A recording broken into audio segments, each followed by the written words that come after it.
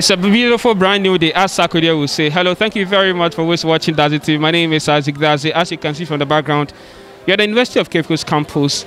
Department of Mathematics just had their Dean's Awards night, and I'm come to talk to some interesting students. You know, this subject is a little bit difficult for some ladies, but for them, they were able to pull out. In fact, a lady had 3.9 in mathematics in the University of Cape Coast campus, not other universities. I mean, the University of Competitive Choice. She is overall best female student for that department. So I'll be having a quick interaction with them quickly. But if today is your first time of watching Dazi TV, make sure you click on the subscribe button and be part of Dazi TV family. And I have this beautiful young lady here who I'm going to talk to right now. In fact, she's beautiful. And Charlie, please join me. Let's have a conversation. I have this beautiful young lady here. You had CGPA of what? 3.9. 3.9. Madam, first of all, I mean, come a little bit closer. First of all, let me ask you this. I mean, your name? I'm Angelica Mesu. Angelica Mesu. Angelica Mesu. So, somebody's watching right now, want to know who you are. Tell us a little bit about yourself. Okay, so I'm Angelica Mesu. I'm a mathematics student in the University of Cape Coast. I'm reading BSc Mathematics with Economics and in level 400. I had my secondary education at Archbishop Girls and then proceeded to the University of Cape Coast. So that's the little information I can give about myself. You know, I think my previous interview that I granted, I met a Potter girl, and today too. I mean, tell us a little bit about the secondary school days. I mean, it's a secondary school that you always claim to be the best senior high school in the Western region, not in Ghana. Yes. When it comes to Western region, particularly one of the best girls' school, I would be proud to say that that's my school, Archbishop Girls, and we are known for our excellence in academics in all aspects of life. So yes. Oh, big ups to my St. John's boys watching the video right now. Okay. Yeah, St. John's. Yeah, that's our brother school. I mean, they've been fighting with us, and we are cool. But you love them. Yeah, big ups to them. Yeah, we love them, of course. Don't worry, you stand test. You rain everywhere. All right. So quickly, congratulations. It's not that easy to achieve that feat in the University of Cape Coast. How are you able to do this? Well, in fact, it has never been easy. It is not that easy, I must confess to you. But I believe that in every situation, when you are determined and then you focus, you'll be able to meet your target. For instance, coming to this school, starting from level 100, when I came here, the perception was that the course is difficult. It was difficult. So I made up my mind, okay, well, if it's difficult, people have made it and all, I can also make it. So my first step, my source of motivation was attending Dean's Award level 100. That's 2017. I wasn't part then, but I just came there to view what was going on and what was there. I mean, you did not get 3.6 and above in level 100? No, in level 100, I started with 3.91. Yes, I started with 3.91. But I mean, when I came to, the Dean's Award will be given to you in the next level, that's 200. But when I came in 100, I came to witness that Dean's Award as of that time. Yeah, so I was there and I said to myself that next year I want to hear that my name is being mentioned, that Angelica Mesu is going for an award. And that was what I said in my mind and my heart. I was like, okay, well, I can make it. So that has been the inspiration so far up to now. I mean, I know a lot of ladies are home right now because in secondary school, either core maths or elective maths, they were not able to make it to the university level. Walk us through the strategy that you use to study mathematics at the University of Cape Coast campus. Okay, now to begin with, personally, I had a very bad mathematical background in the secondary school. Wow. Yes, I did general arts, and as of that time, I was compulsorily being put in the elective math class, so I had no option than to take the elective math. Now, from there, as I was applying for the courses, in fact, I wanted economics. But then I looked at the other opportunities that was there.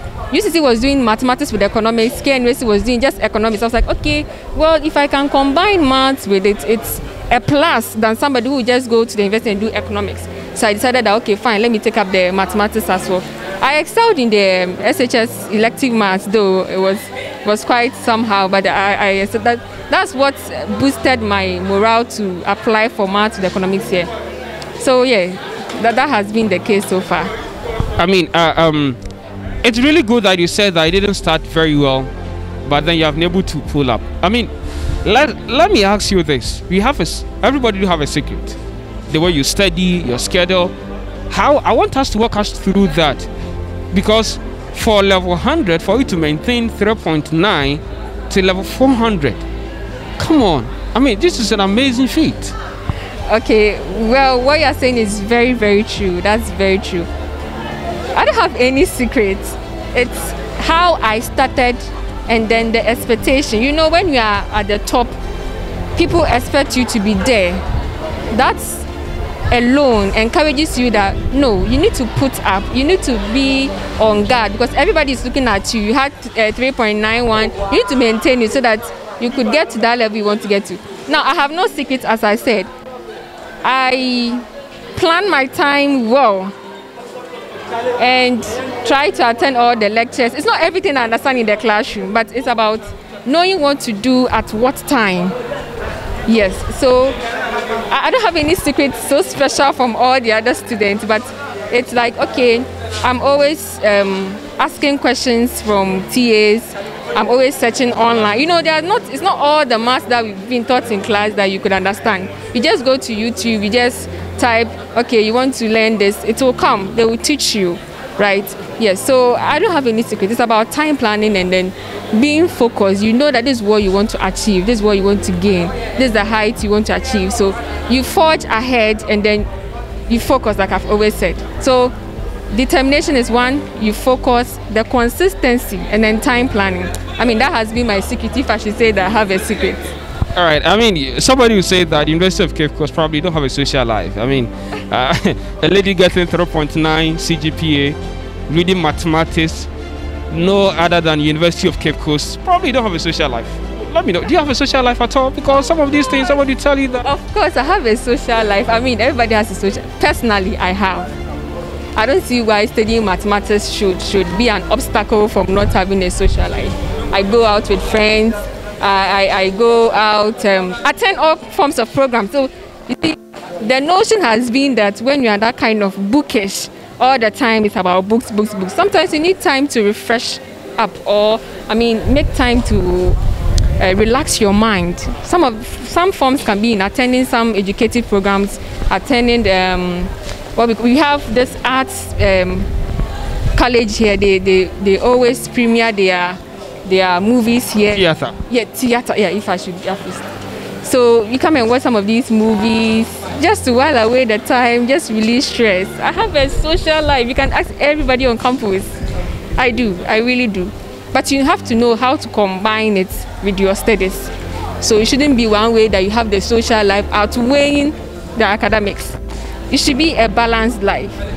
Yes. So as somebody will say that, man, know thyself. If at that time you think that you cannot combine the two, you want to still focus on your books, fine. But for her, upon all this, Charlie, or about theater, I a share movie, I could chill. What you say?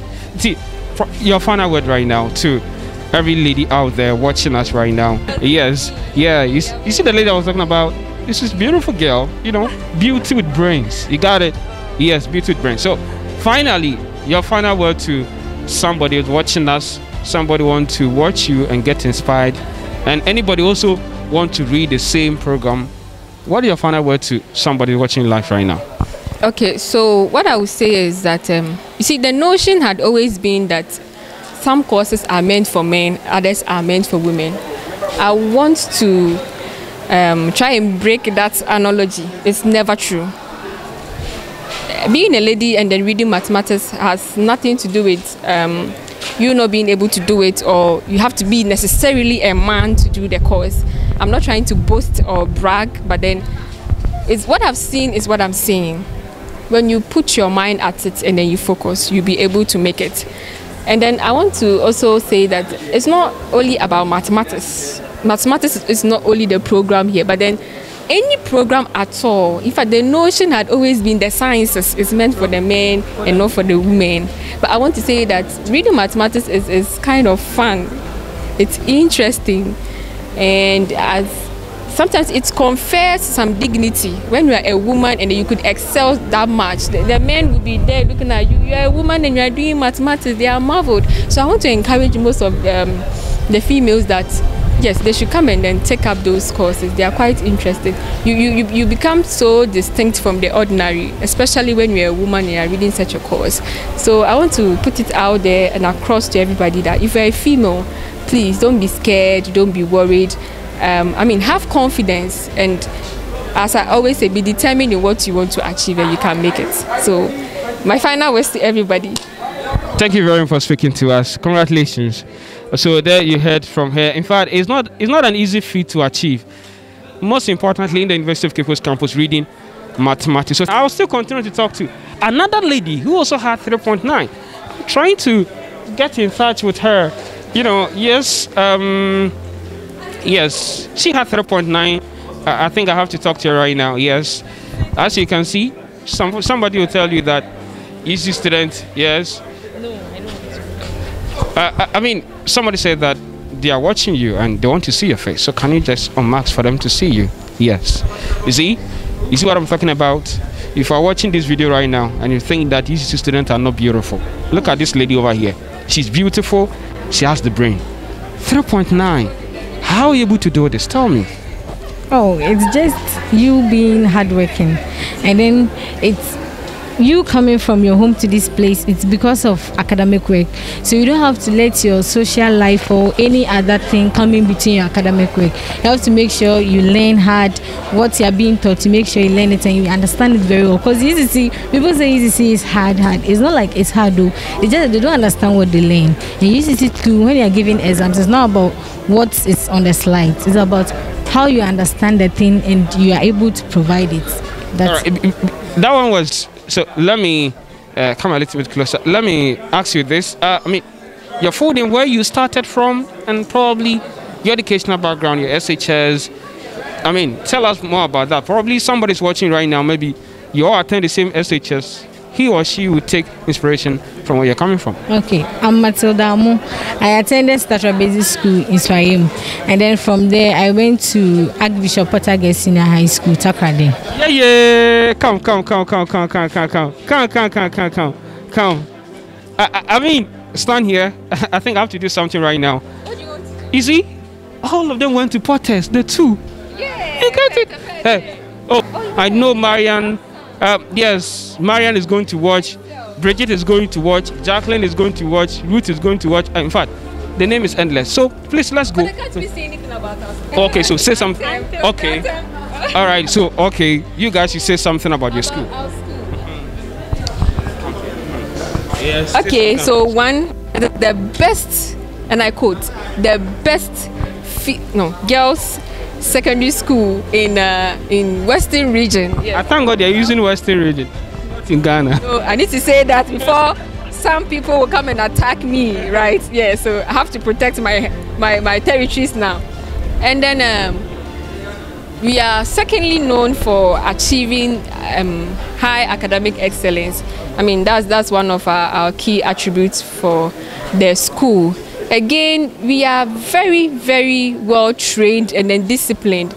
I mean, when you want to talk about discipline, Archbishop Potter Girls, you can't take Archbishop Potter Girls Senior High School out of discipline. Yes, so these are some of the 3 attributes I can give to my school as I stand now. Yes. So you see, my Potter's girls watching this video right now, if we're in JHS, you want to go to the best senior high school in the Western region. I mean, in the Western region, go to Potter's. But the best high school in Ghana is Adesada College. No doubt about that. I wouldn't argue with you now, because we are not talking about ourselves and then how we've been able to achieve this. So, in fact, when we go behind the camera, yes, then we can argue very well. All right, so thank you very much. You also went to protest. All right, so let's continue the conversation here. I mean, how are you able to protest? Is that something special that teach you over there for you to know mathematics? Oh, it's like we have good teachers there. And then they train us in such a way that you wouldn't go and play there. You get it? we make sure we learn very well, and then the teachers too, whenever you have a problem you go to them, they make sure they help you out, and I think it should be enough for you to pass. Like if you're really a serious student, you should be able to pass. And you had 3.98. Yeah. 3.98, madam. Charlie, my back and do that. So it depends on how you learn here, and maybe how you let other things affected your studies or other things. Okay, so now when you started, did you start with 3.9 in level 100? Oh, I started with 4.0. 4.0. Hello, she had 4.0 in level 100. Mathematics student. Wow. And what happened now? 3.98 level 300. Oh, I had a B plus in one of my courses. That was before the COVID break. Yeah, I had a B plus in one of the courses. Do you think the COVID also affected you? Oh, not as in the COVID season. The semester before the COVID season. Yeah. And every semester I get 4.0, 4.0. Yeah, it was only that semester that I had, I think, 3.96. Yeah, for that semester. The semester I had a B plus. Madam, my ladies out here want to know your secret. Tell them something. How were you able to do this? Madam. It's not anything serious. It's all about you having, like, being serious with studies, and maybe you have to persevere. You get it? And I had always been at the top since basic school.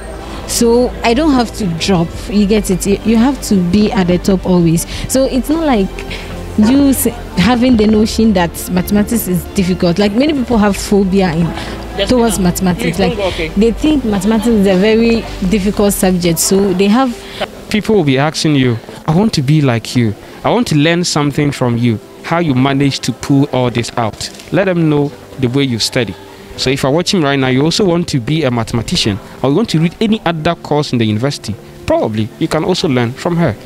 Okay, for me personally, after every lecture, I read my notes, and if I don't understand anything, I'll go to YouTube, Google, type anything I want to watch a video on. Then maybe I'll watch the video, or maybe go to friends. If I have any problem with any of the course, I go to them, and I make sure I understand what I learn.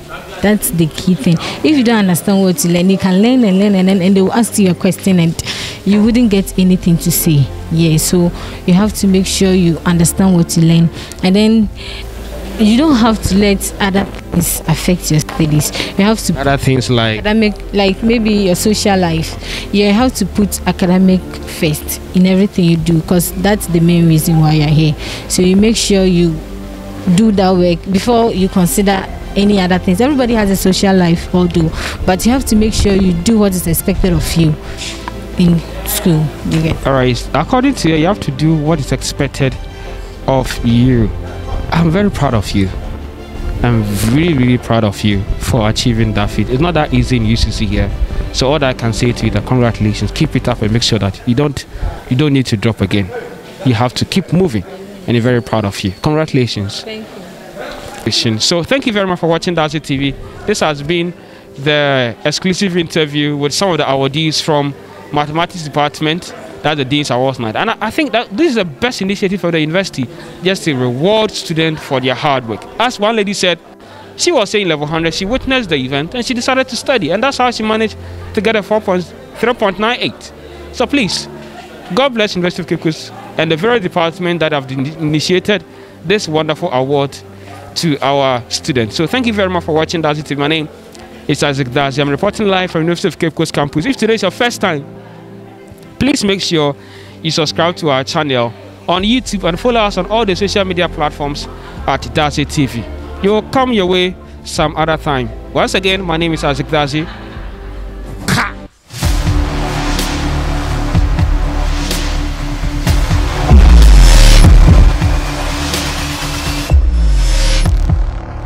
Odi se na nsha osi bi na mbia si na nsia o fanje di na ndi wari ase Kwame Yogurt ni abi the rap comedy bibi be say wari ase keep watching Dazi TV. Bye.